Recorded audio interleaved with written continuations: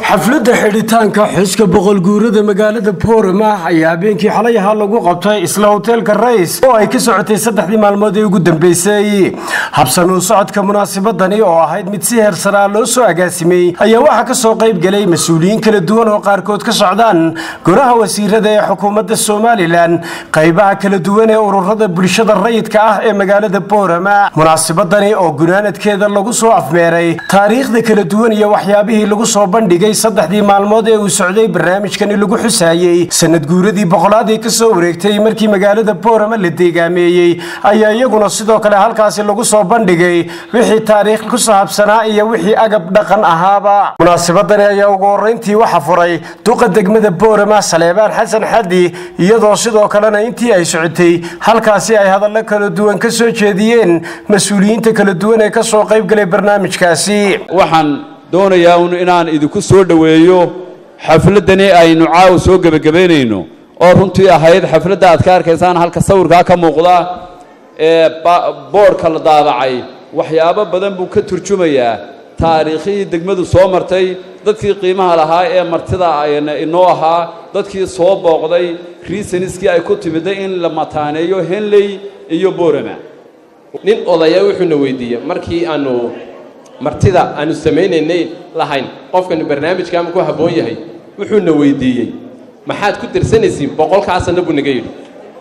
jawaabteedii maanta aan haynaa oo barnaamijkii u dambeeyay ku jirno waxaan leenahay 100 sano waxaan ku tarsanaynaa tiimkayga qabanqabayaashu inay isku keenay aan maanta na xusnay barnaamijka wax badan ayaan ka faa'iiday oo hore aanan uga aqoon magaaladan Boorame ama gobolkan Awdal ee maanta xafladan caawa lagu soo gabagabeeyay halkan waxa uu suurtageliyay in maanta xafladan halkan lagu qabto waa midnimada ka muuqata reer Boorame.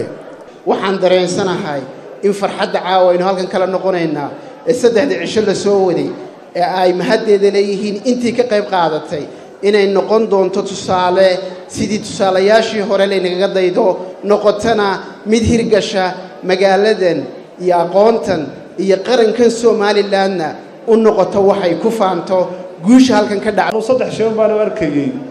sanad muxuuha 100 jirsiga magaalada Boorama iyo xafladaha la qabanaya inay noo taraan waa ka koobaad oo ah inaynu fahamno in taariikhdii aynu soo marnay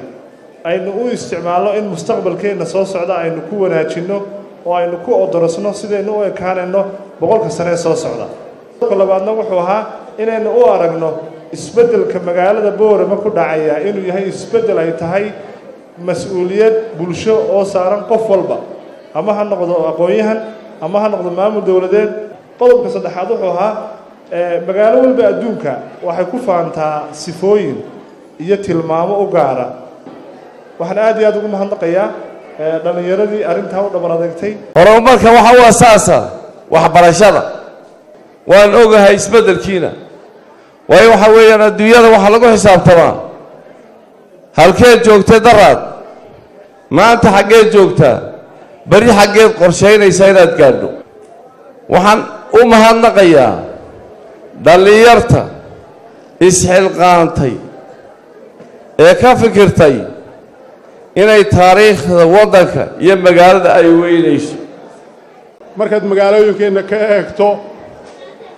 ee aynu 100 iyo wax la mid ah ku abtirsanayno kuwaynu hiigsanaynaa ee aynu doonayno halka ay taagan yihiin inaynu gaadhnaa kumanaan sano soo jireen. waxaad moodaa inaynu xawli ku soconno xawli aan loo fadhiin oo cidina filahayn inaynu ku soconno. xadaarada dhaqankana Boorama way leedahay waa run magaalooyin badan bay soo barakacay soo urursay halka keenta